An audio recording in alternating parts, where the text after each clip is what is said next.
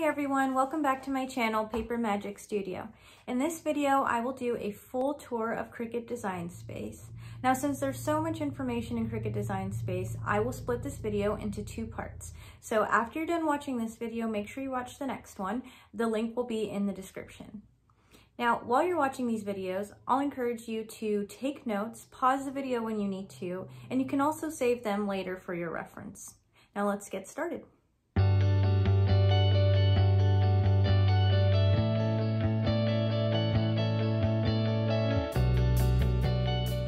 First, you will need to log in. If you haven't created a Cricut Design Space account, you'll want to do that right away. Once you're logged in, the first screen you will see is the home screen. At the very top, there are banners for featured products or products on sale. And here at the top, you will see the projects you've created and saved. You can hit view all or scroll over here on the right to see your projects.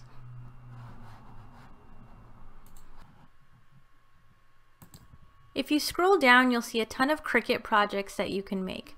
They're broken up by different segments like seasonal projects, infusible ink projects, card projects, ready to make, and so forth. Now, if you see a little green and white A in the corner of a project, that means it's a project included in the Cricut Access subscription.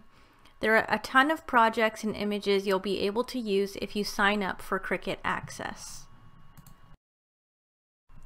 When you click on a project, a new window will open with directions on how to make the project and what materials and images you'll need.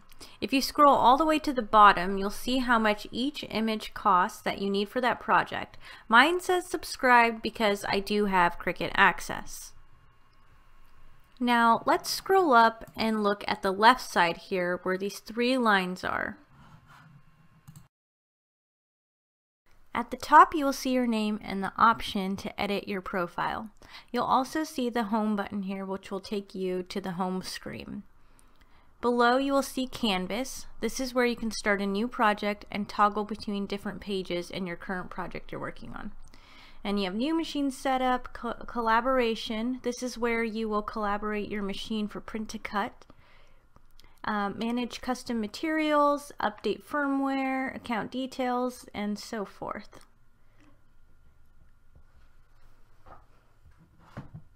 Here where it says Cricut Access is where you can sign up for the subscription.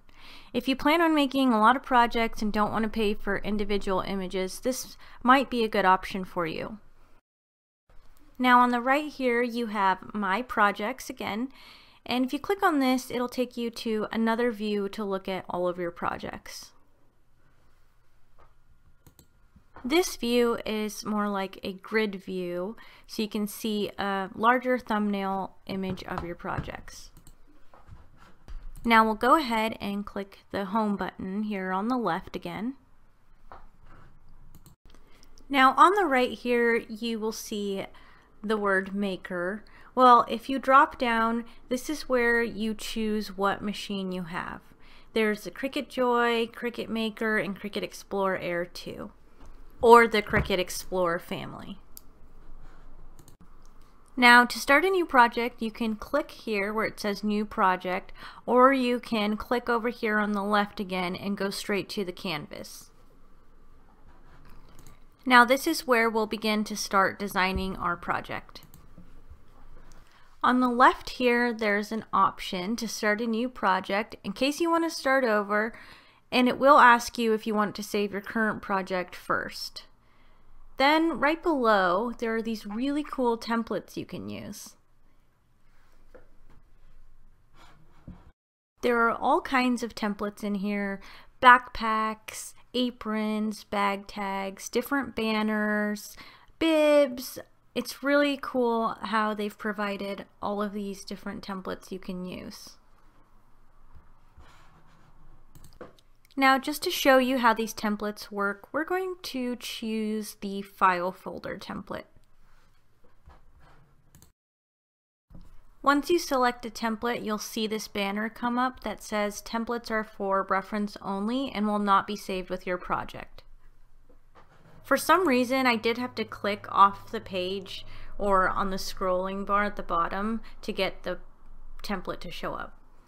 The file folder template is about the standard size of every file folder, and now if I wanted to create a label on the file folder or put something on the front of the file folder, I have a good template to use.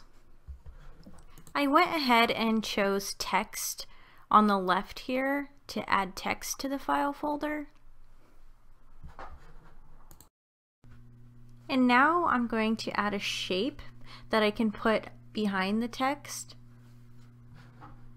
You can adjust shapes in different ways. You can use the corner on the right there to drag it out, or to change the entire shape you'll have to click the lock key on the left to unlock it. I moved the shape behind the text by right-clicking and hitting move backwards. I can also shrink the text down and put it up top here on the file folder as a little label instead of putting it on the front. Now that we went over templates, below is projects, and here you can select any of these projects to put into your canvas and start that project. Up at the top here, you'll see all categories, and if you drop down, there are different categories of projects, like projects for the Cricut Maker, free projects, and other categories. Now we'll go down and click Images. Here you will see a search bar for searching all the Cricut images available. You can type in pretty much any image you're looking for. For example, if I type in apple and hit search, all the different Cricut Apple images will show up. Each image will either have a price, have subscribed, or purchased if you've purchased that image. You can see here on the left there's the Cricut Access option, and if you click on that, it'll show you all the images included with the Cricut Access. You can also click ownership and select images that are available to you, whether you purchased them, you've uploaded them, or they're just free images. You can also click brand, which are usually the licensed images. Typically these are not included with your Cricut Access and need to be purchased separately. You can also filter by material or language. You can exit your search by clicking the X here next to the apple in the search bar, and it'll take you to a screen where you can look at different Cricut images that they've put on their front page. There are a ton of images, and a lot of them are included with the Cricut Access. If you're not making images yourself or purchasing them elsewhere, then this is a really good option for you to sign up with Cricut Access. Now you can also filter by type, and here you can just filter by cards, phrases, and 3D objects, or you can filter by operation type, and this is if you want to do cut projects only, print then cut only. Here's where you can select those projects. And you can also filter by image complexity and layers. Next on your canvas you have text. Here I have my file folder template still up, so I'm just going to write my important document text. And then up here in the left corner is where you can change your font. Now there are a ton of fonts available, and if you see a font with a little green A next to it, that means it's included with your Cricut Access.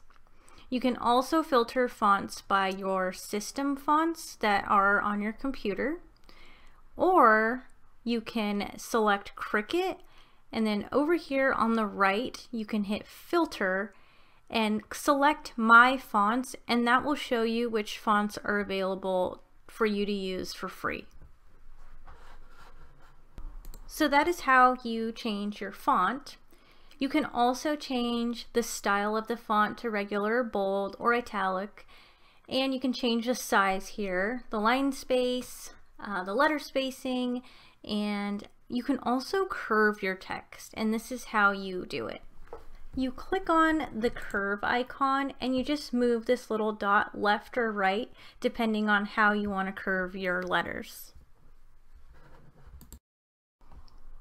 If you click Advance here, it looks like you can ungroup your letters. Right now they're grouped, which means when you move the letters, they'll all move together. Here you can change the line type, so you can change whether you want these letters to cut, are they printing, are you using a pen to draw them. And next to the line type is where you can change the color of the letters. If you click the little box icon, it'll drop down to other colors you can choose. You can click that plus in advance and type in your own color as well.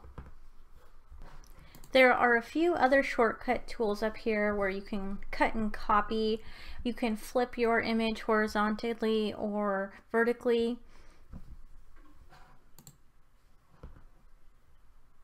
And you can also change the entire size of the image. Here you'll see the width and the height, and you can also see it on the box that's highlighted where the width and the height are.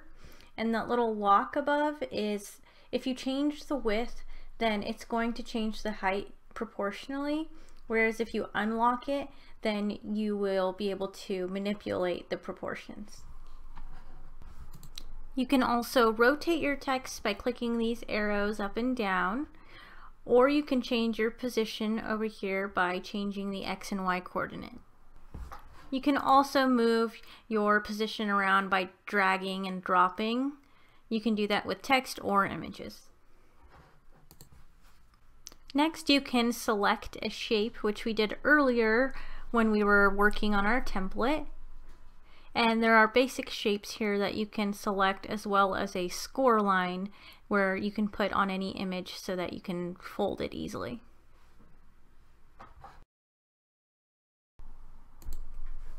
Now we have our upload button. Here's where you can upload an image that you have on your computer, or you can also upload a pattern. I do have a video on how to upload an SVG into Cricut Design Space, so be sure to check that video out. Thank you for watching part 1 of my full Cricut Design Space tour video. Be sure to watch part 2 to learn more on how to use Cricut Design Space. The link will be in the description. And if you're enjoying these videos, don't forget to hit that like button and subscribe. Thank you.